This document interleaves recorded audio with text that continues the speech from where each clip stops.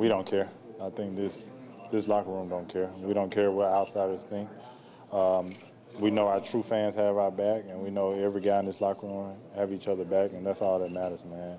When you start playing for outsiders, that's when you get into thinking about all that. But we don't care, man. We're just trying to play collective basketball for each other and do it on both ends of the court. When LeBron is playing as the primary defender on anybody, I guess, he's not able to sort of roam around and play free safety the way he likes to. What's the advantage of having him playing as the primary defender on somebody, and especially in a case like tonight where DeMarre is playing quite well against him? It's big, man. That's what we want. We want every guy to be reliable. And I think that's the biggest thing tonight.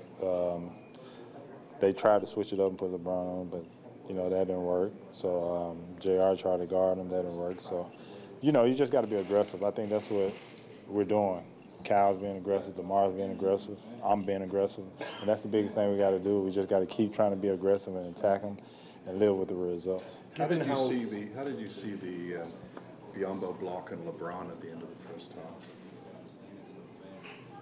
Oh, I seen it.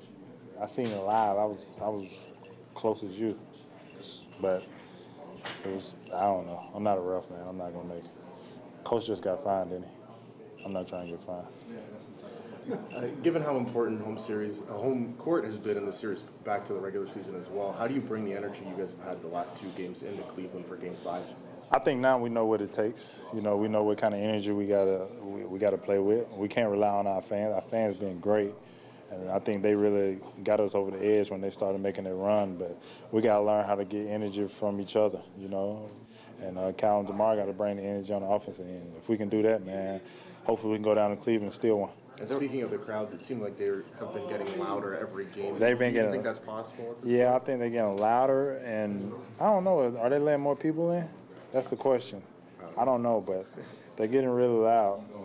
And the same fans, I guess they need to let those same fans this game in Game 6.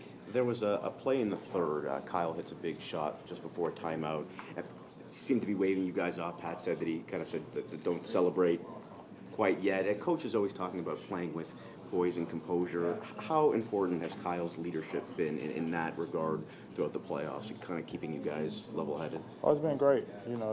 That's he's one of the leaders on the team, and he's just doing his part. Everybody has a part, and he's doing his part, and that's the biggest thing that we need for him to do is, he's the point guard. Him and Corey Jones, they're the point guard. They're the head of the snake, so they got to lead us on the floor and be a coach on the floor. What was going through your mind those last 2 minutes, knowing it's going to be like anyway the 1 point maybe game?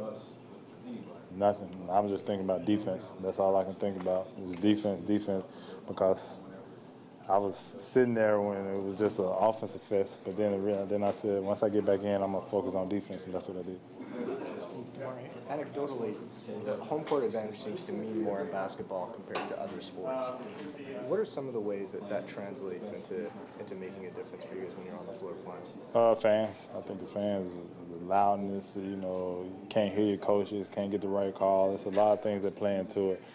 But that's what we got to do, man. That's what we got to learn how to, tune everybody out and keep our composure on the road. And I think we will. And I think we will definitely have a better game in Game 5 than we had the first two games.